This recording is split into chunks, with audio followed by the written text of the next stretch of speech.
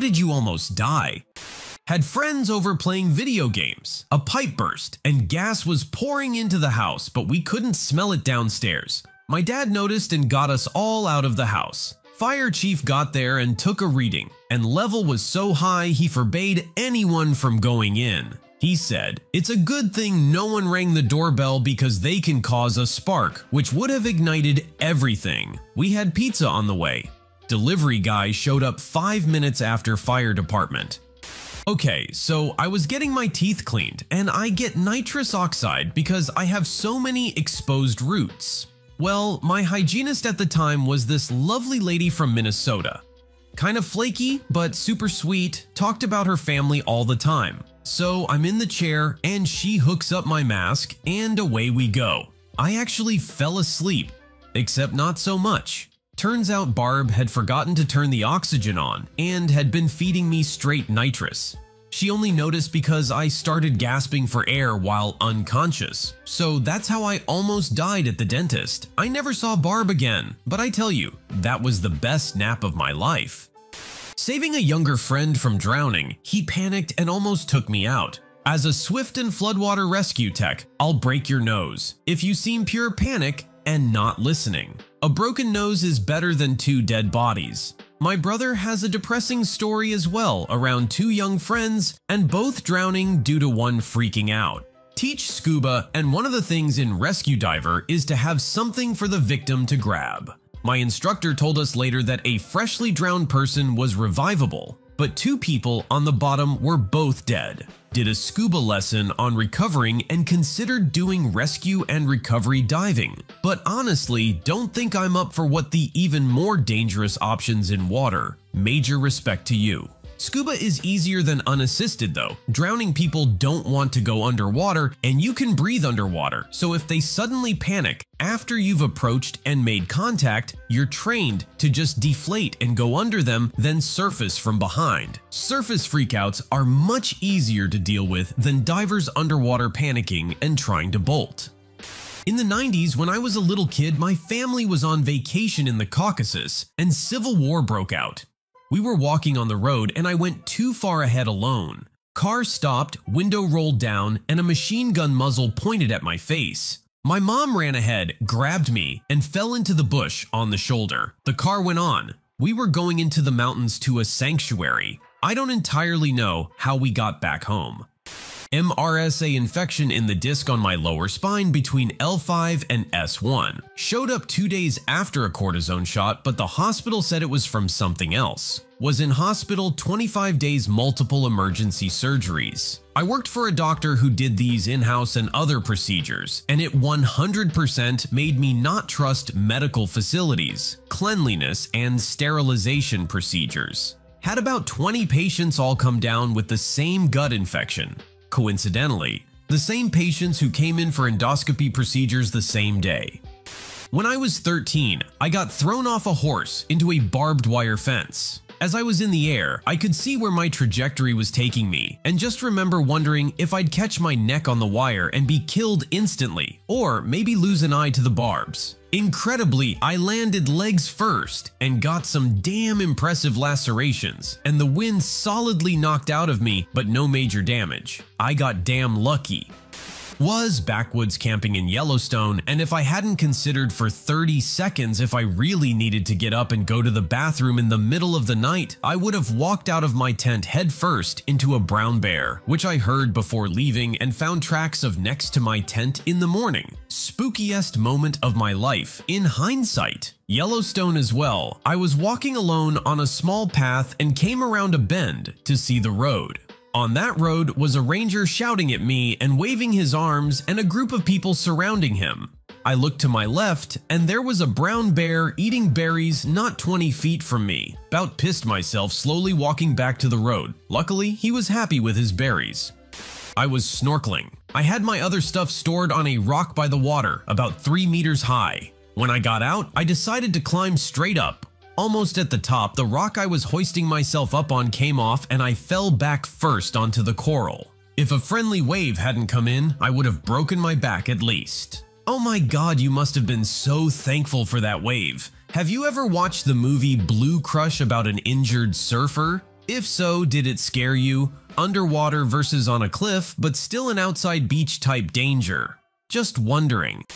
In high school, I was late for class coming back from grabbing lunch. As I was speed walking from the car and also cramming a sandwich down my throat, I started choking halfway from the parking lot to the closest building. I dropped the sandwich and started running.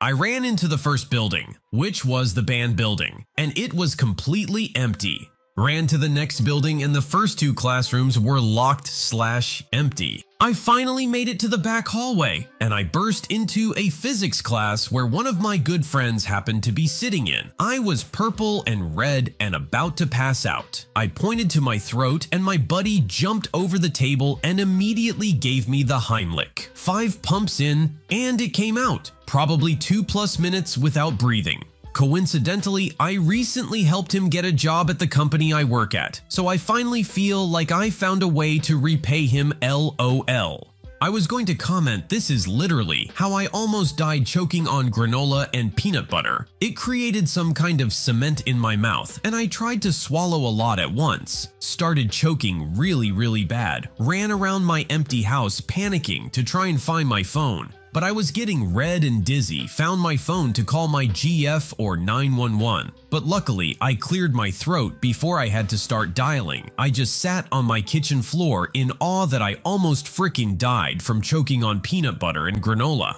I've done really stupid shit on skis, fallen down large cliffs, skied in avi-prone terrain. I've done dumb shit with guns and got a bullet hole in my loose-fitting pants from being stupid. Drove a turbocharged Subaru like a maniac when I was a teenager, but granola and peanut butter almost fricking killed me.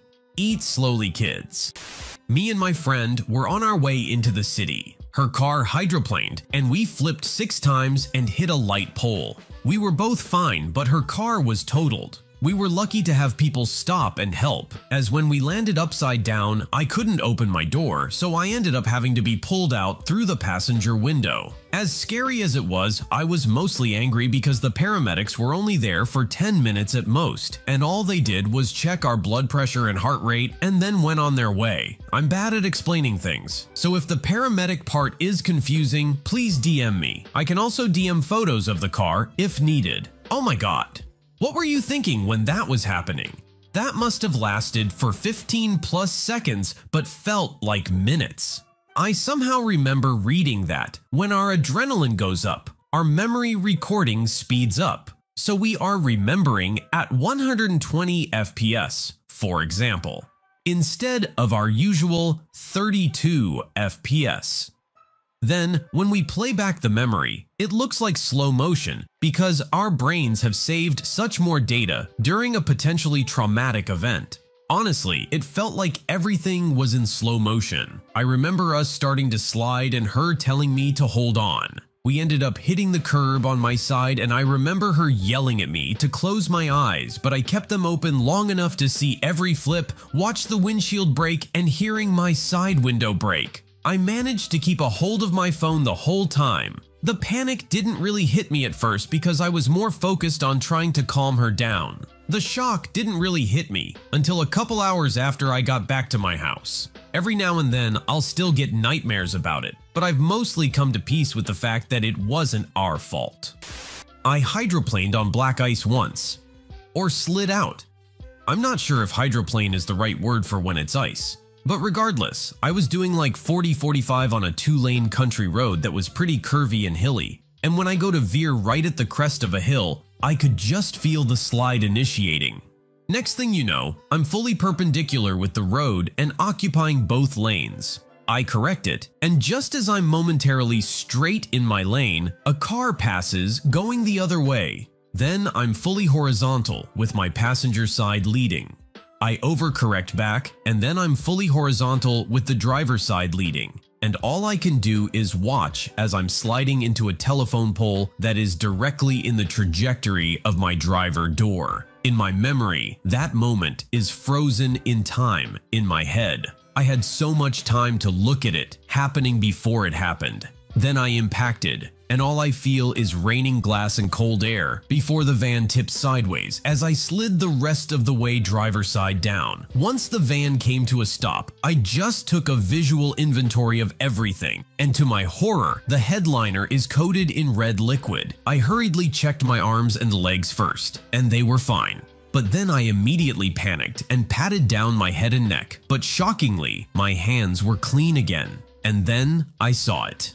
On the floor by the pedals was an empty bottle of red cream soda. I was so relieved that I started laughing about it and was still laughing in shock and relief when I opened the passenger door and climbed out to inspect my surroundings. Broken telephone pole, broken fence in front of someone's home, and a homeowner standing at the front door. Bless his heart, the first words that came out of his mouth were, "Hey butthole, you knocked out my power," and I responded, "I'm all right, thanks for asking." So that was a really pleasant wait for the first responders. It wasn't until first responders showed up and pointed out the drift marks in the road that I was made aware that I was less than 20 feet away from flipping over a guardrail that blocked a 120 feet ravine.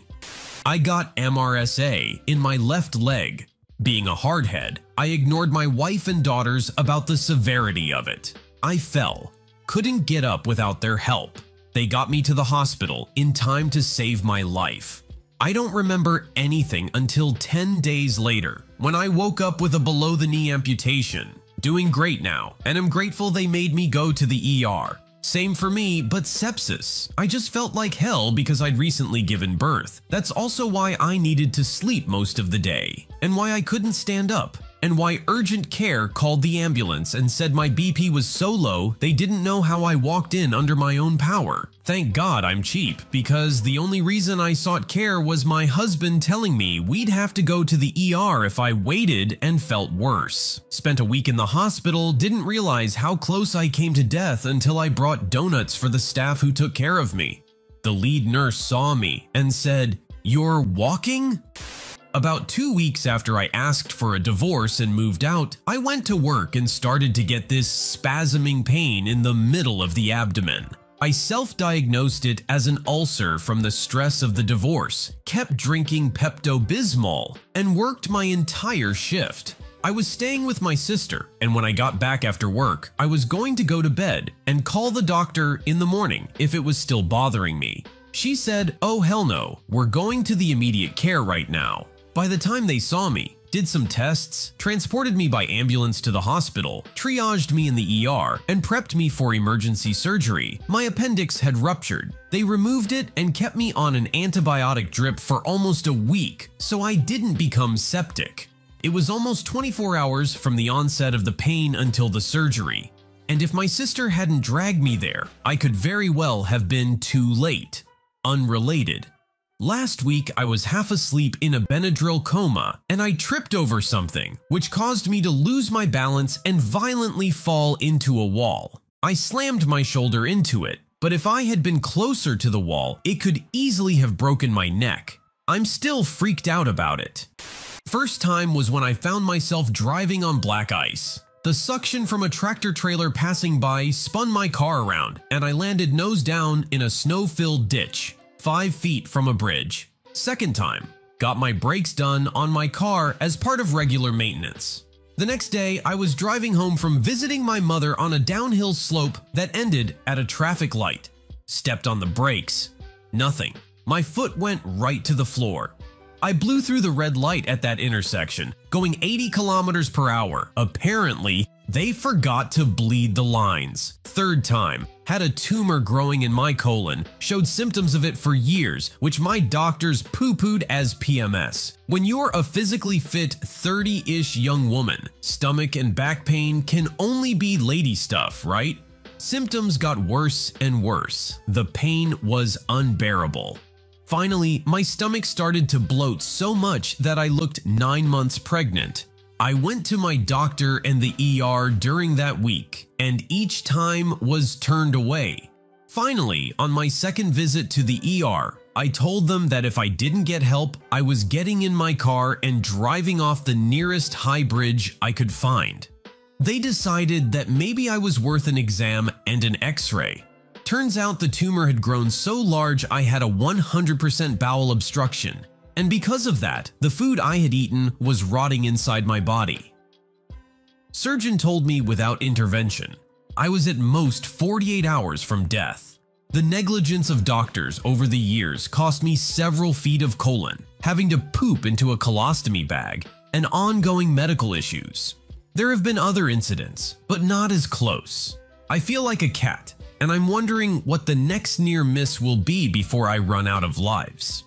I was at a small music festival with some friends and my then girlfriend. We were all tripping. It was her first time, and things were going well. Few hours in, someone hands me a vape pen. Naturally, I take a hit. Never been a problem before. But apparently, these crunchy van dwellers don't know how to properly source their shit. I don't know what's in a bootleg vape pen, but I know I'm wildly allergic to it. Suddenly, my ears were itchy, then my throat, then breathing got harder, then very hard. It was at this point I croaked at my girlfriend that we should find me some Benadryl. After 20 minutes of asking everyone we see best, we got is an unlabeled pill bottle that someone said, "I think the little ones are Benadryl." At this point, I'm wheezing and having trouble staying upright. We call 911, and 10 minutes later, what arrives but a guy in a truck who's been sent to inform us that an ambulance will not be coming. We're in the middle of nowhere, Georgia, and literally everyone is fricked up. We ask if he can lead us to the nearest ER, and he begrudgingly accepts. I think the fact I was turning blue earned me some sympathy. So we find the least fricked up person we can, and me and my girlfriend pile into his car, and the guy in the truck takes off flying down these dark, twisting country roads. We manage to get to the ER, pop some liquid Dryl in an IV, and a few minutes later, I can breathe again. Thank God I was barely 26 and my parents' insurance still covered me. It wasn't the most scared I've ever been, but definitely the closest to death. Before we started asking for help, I considered just trying to sleep it off since the whole no oxygen thing was making me tired. Would have been a real bad way to end my girlfriend's first acid trip, waking up next to her dead boyfriend. When I was 12, my hometown's doctor misdiagnosed a testicular torsion as tummy pain and sent me back home despite my protests. My stubborn idiot parents believed him over me and berated me for overreacting when I kept complaining about the pain. Fast forward a week or so, and my testes had died and necrosis was starting to spread and swell. The pain was unbelievable, like 1,000 twisting knives across my whole body. I couldn't get up, walk, or even cry properly anymore. I wanted to die so the pain would stop. Parents finally took me to a big city doctor, and the talking to that they got from the doctors there was legendary. Apparently, testicular torsion was something that needs to be resolved within a day, if not less. They had me sitting on it for almost a week because God forbid they believed their own kid over that other doctor. And that's how I almost died of necrosis and became an eunuch at 12. Yay! Dang. I'm so sorry you had to go through that. I also had testicular torsion when I was 13, so I understand the pain. My mom was trying to get me to go to sleep, and I was like, "You have no idea how much pain I'm in." We went to the ER, and I couldn't relax at all because of how much pain I was in, but because I kept throwing up, they just thought I had a stomach bug, and it's like, no, I don't, but luckily, my mom told them that I was still in a lot of pain, and they figured it out finally. I'm so sorry your parents didn't listen to you when they should have believed you, but I'm glad you pulled through. Most recently, getting pregnant. My baby was diagnosed with a congenital heart defect in utero, one that would likely kill him shortly after birth without intervention. A fun fact we learned during my pregnancy is that there are no pediatric cardiac surgeons in my state. I was perfectly healthy except a lot of swelling. At 37 weeks, my husband and I drove 4 hours to the next state over to transfer care there for his birth and eventual surgery. I was incredibly sick, and the trip took us 7 hours because we had to stop so much. I had a doctor's appointment the next morning, and my husband asked if I wanted to eat first, and I said no, I would rather eat after. I lived to regret those words because I got admitted from that doctor's appointment with Hellpea syndrome. I wasn't allowed to eat because I was being prepared for emergency C-section.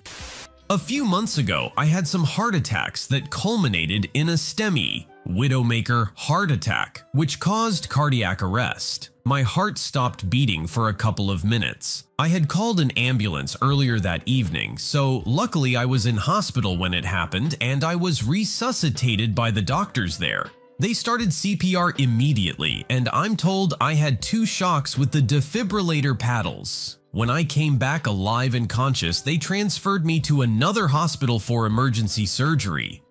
Being born. Doctor decided to pull me out while my mom had only been in the 2nd stage of labor for like 20 minutes and I had barely descended. Placed the forceps wrong on my head, over my cheek, which left a nasty gash and a scar and yanked me out for anywhere up to 17 minutes. But we aren't sure because they didn't keep proper notes. My shoulder got stuck on my mom's pelvis, shoulder dystocia, and my collarbone was broken in the process of getting me out. I came out all bruised and blue and had to be resuscitated twice. I also had a hematoma on my head from the pressure of the forceps. My birth left me fully paralyzed in my left arm, and I had to have a 12-hour nerve graft surgery as a baby to give me a little bit of functioning back. I'm still permanently disabled though, and have 24/7 chronic pain. Yes, it was malpractice.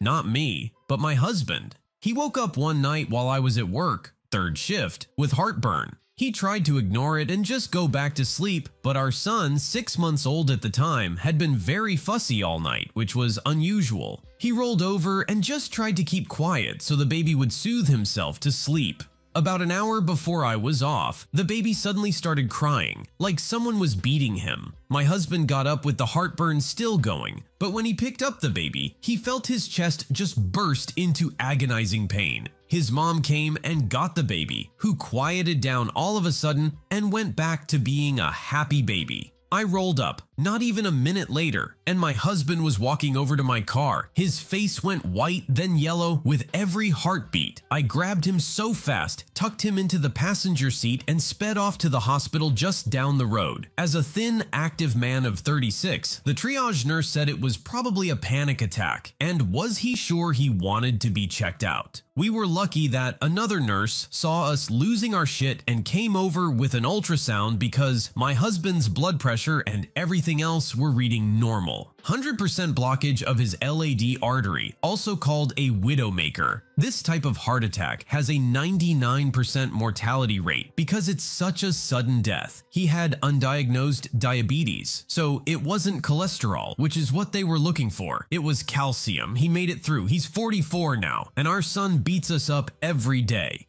So I didn't almost die in this story, but my dad thought I died, and he couldn't stop laughing to see if I was okay. We had a really steep downhill backyard. One day, my brother and my dad are riding a scooter, an old school one with those big rubber wheels. Well, I come outside. I'm like, that looks like fun. Let me take a turn. Now I am the man Murphy's Law happens to be. I find the one divot on the way down and I face planting to the ground, wind up with dirt all in my mouth. Now I'm kind of choking on myself while I'm laying there. After a few minutes, I get up, spit the grass, and I might add in tears. She looks at me and goes, "Thank God you're alive. I thought you died. I just couldn't stop laughing to see if you're okay." Brother and I were training for freediving. I blacked out at the bottom of a 12-foot deep pool. My brother dove down and pulled me out. Once he pulled me out, he called for help. No one came. But after a few seconds, I started breathing again on my own. I was 31 years old. My brother was 26 at the time. That was 5 years ago. I say that because people assume it was when I was a kid when I tell the story.